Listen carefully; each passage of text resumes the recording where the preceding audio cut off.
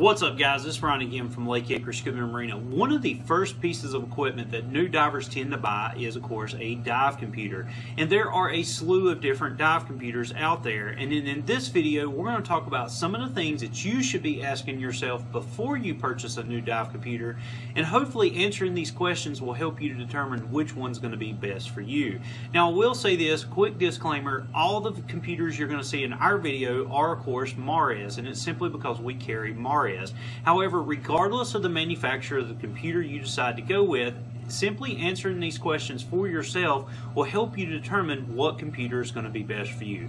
So let's take a quick look at several of the computers we have in stock, and I'll give you some questions to ask yourself that will help you determine which one will be best for you.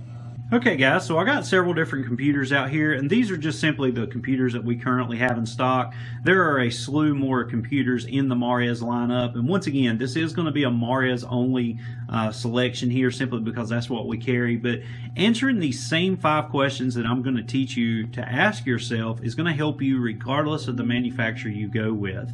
So the first question that I ask whenever when I'm looking for a new computer is do I want air integration or do I not want air integration? It's a very simple question. It's either one or the other. Now, if I decide I don't want air integration, I'm going to have several different options. I'm going to have the Mares Puck Pro, I'm going to have the Mares Smart, the Mares Matrix, and of course the Mares Quad.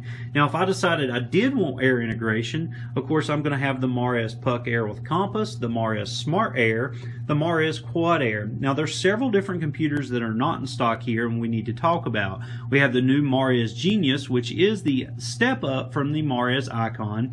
We also have several different variants of the Puck Air that are non-air integrated. We have the Mission 1 Puck, the Mission 2 Puck, and the Mission 3 Puck. And essentially it's a non-air integrated version of this computer and this computer. So essentially it's a console of the Puck Pro put into where the Puck Air is, but it also comes with either a pressure gauge, and you can get it with or without the compass. So there's several different variants that you can look at as well. But the first question that you ask yourself is, do you want air integration or not? So if I said I wanted air integration, and of course I'm narrowed my search really down to 3 computers, 4 if you count the Mares Genius. If I say I want non-air integration, then of course I'm going to have 4 different computers to choose from, and really a total of 6 if I look at the variants of the Mission Puck series as well. So that's kind of the first question I ask. The next question that I ask, of course, is do I want a console mount or do I want a wrist style computer? Now, this is going to be a big determination based off what you like. Do you always want to have your computer with you? Because, of course, you're always going to have a regulator with you. Then, of course, you're going to go with a console style computer. If you want a wrist mount computer, that's something that you're going to have to remind yourself to always put on just before entering the water. So do I want a wrist style or do I want a console mount? For me, I kind of like the wrist style. Now, the third question that I want to ask myself, of course, is do I want to wear the computer every single day? And if you want to wear your computer as a wristwatch as well, which some of these are designed for, then that's going to, of course, going to eliminate the Quad Air, the Quad, the Puck, and of course, or the Puck Pro, and of course the Puck Air, and you're really going to narrow it down to either the Matrix, the Smart, or the Smart Air. And a lot of people like to wear these computers as watches because they are very stylish. Me personally, I actually like the watch style computers. Now, the fourth question that I want to ask, of course, is do I need multiple gases? And I'm not just talking about air and nitrox. I'm actually talking about multiple gases. Am I going to be carrying 2 or 3 different gases with me? You know, deco gases for technical diving, things like that. And if so, several of these computers will read multiple gases, whether they're air integrated or non-air integrated. You can actually put multiple gases in the computer, and it will actually walk you through deco procedures as well. So that's kind of that fourth question that I need to ask. The fifth and final question I want to ask myself, of course, is what is my budget? Once I've narrowed down my selection to the first 4 questions, then I'll look at my budget and say, okay, out of what's left, what can I afford? So I'm actually going to walk you through the process of me choosing a new dive computer. And of course, yes, it's going to be biased because all these are Mares computers, of course, and it's going to be biased based off what I like.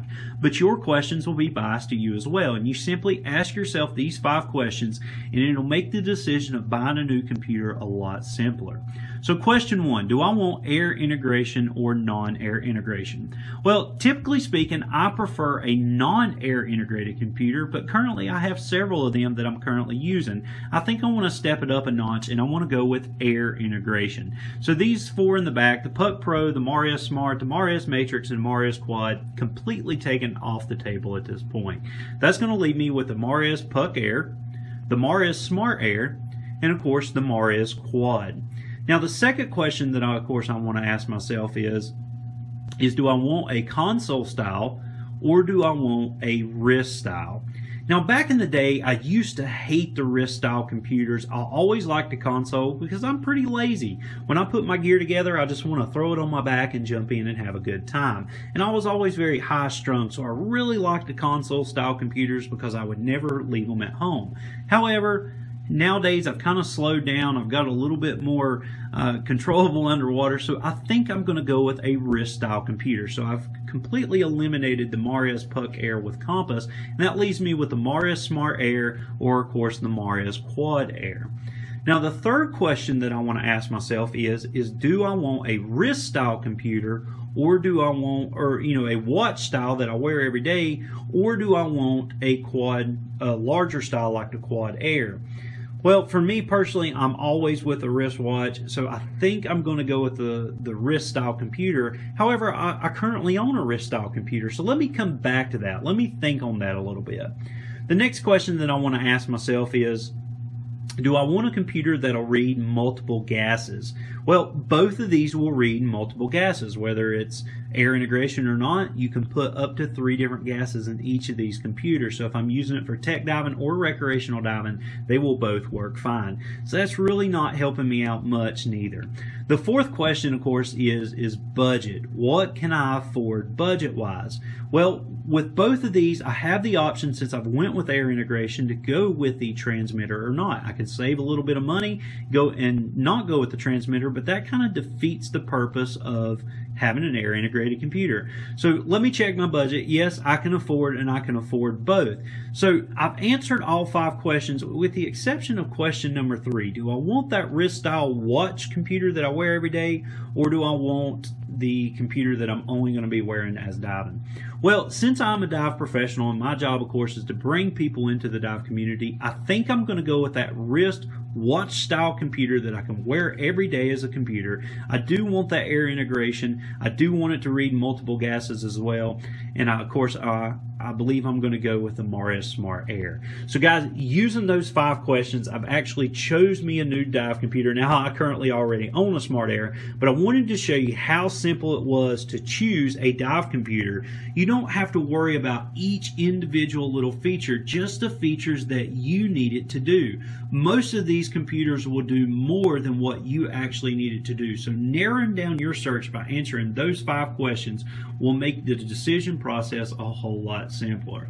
Once again, start with air integration or non-air integration. Do you want it to tell your air pressure? Do you want it not to tell your air pressure?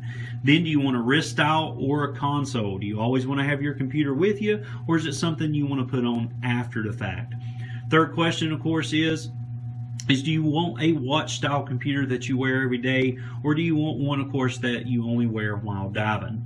Fourth question is, do you need something that's only going to read just air nitrox, or do you need something that's going to read multiple gases for tech diving? And of course, the final question is, can you afford it? What is your budget? Is this something that you can see yourself using and making worth your while? So guys, those are the 5 questions that will help you determine which computer is going to work best for you. Once again, this video was kind of biased towards the Mario's line because that's what we carry, but you can use these same 5 questions for any computer systems out there or any manufacturer out there. So there you go, guys. That's the 5 questions you should be asking yourself anytime you're in the market for a new computer. Hopefully answering these 5 questions will make your decision process a lot simpler. If you got any questions on the models seen in the video, check out the links in the description below, as we've done reviews of each and every one of these computers, and hopefully it'll give you a little bit more insight about which one would be best for you. If you got any questions or any comments, please put it down in the comment section below, as we thoroughly enjoy reading your comments, and we will try to answer your questions as quickly as possible.